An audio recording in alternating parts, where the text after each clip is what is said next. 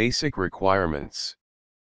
In order to create or change a program, the following items are needed: PLC, programming device, programming software, connector cable, PLC. Throughout this course we will be using the S7-200 because of its ease of use. Programming devices. The program is created in a programming device, PG, and then transferred to the PLC. The program for the S7-200 can be created using a dedicated Siemens SIMATIC S7 programming device, such as a PG720, not shown, or PG740, if Step 7 Micro or Step 7 Win software is installed.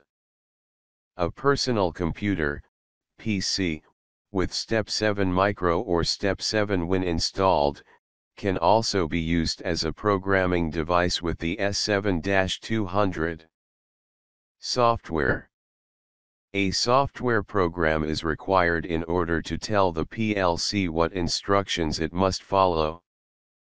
Programming software is typically PLC specific. A software package for one PLC, or one family of PLCs, such as the S7 family, would not be useful on other PLCs. The S7-200 uses a Windows-based software program called Step 7 Micro or WIN32. The PG720 and PG740 have Step 7 software pre-installed. Micro or WIN32 is installed on a personal computer in a similar manner to any other computer software. Connector cables PPI, point-to-point interface. Connector cables are required to transfer data from the programming device to the PLC.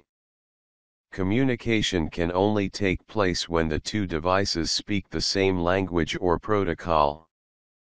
Communication between a Siemens programming device and the S7-200 is referred to as PPI protocol, point-to-point interface. An appropriate cable is required for a programming device such as a PG720 or PG740. The S7-200 uses a 9-pin D connector. This is a straight-through serial device that is compatible with Siemens programming devices, MPI port, and is a standard connector for other serial interfaces. A special cable, referred to as a PC or PPI cable, is needed when a personal computer is used as a programming device. This cable allows the serial interface of the PLC to communicate with the RS-232 serial interface of a personal computer. Dip switches on the PC or PPI cable are used to select an appropriate speed, baud rate, at which information is passed between the PLC and the computer.